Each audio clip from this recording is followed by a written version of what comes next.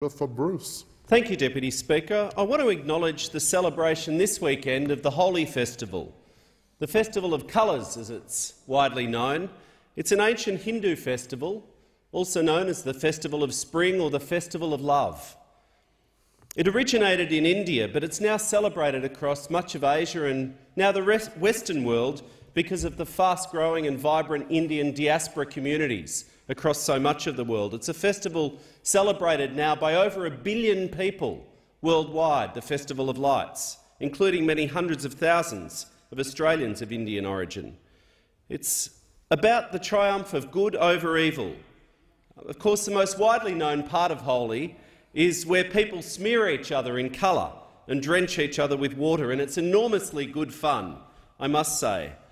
Now, I'm proud to represent in the electorate of Bruce a vibrant and fast-growing Indian diaspora community, and unfortunately I fear again this year that the COVID restrictions will limit and curtail somewhat the celebration of the Holi festival in my community and many parts of Australia. But I say to any Australian who hasn't experienced the Holi festival, whenever you can, whenever you have the opportunity, go, experience it.